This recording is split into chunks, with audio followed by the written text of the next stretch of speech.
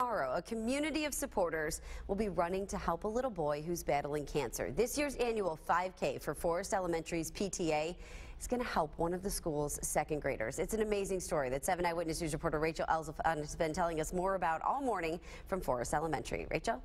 We're in Forest Elementary still this morning, and I want you to take a look around. We've been talking about the 5K for Sebastian this weekend, and these are all of the kids that go to school with him. More than 60 kids all showed up this morning to show support for Sebastian, and there is going to be quite a lot of support this weekend.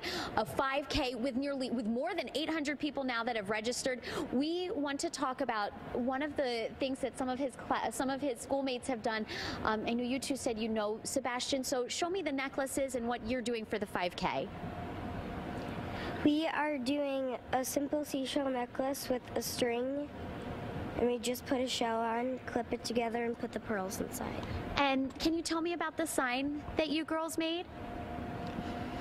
Well, Lexi actually had her mom's friend print this out, and it says seashells for Sebastian. And it's such a beautiful sign. Thank you so much, ladies. And we also want to introduce you to some of Sebastian's classmates. We were just in his second grade room earlier, and I know you guys are all in class with Sebastian. I know you have a message for him. What is it that you want to say? I hope you feel better, Sebastian. Thank you so much. And this is really a very important cause. I'm going to bring in his teacher, Kim, really quickly. Kim, you were telling me earlier about the medical costs and just why this 5K is so important to support Sebastian's family. He's battling brain cancer right now, for anybody at home who doesn't know. Absolutely. His parents have taken a leave of absence from Geico. Geico has been wonderful and supportive.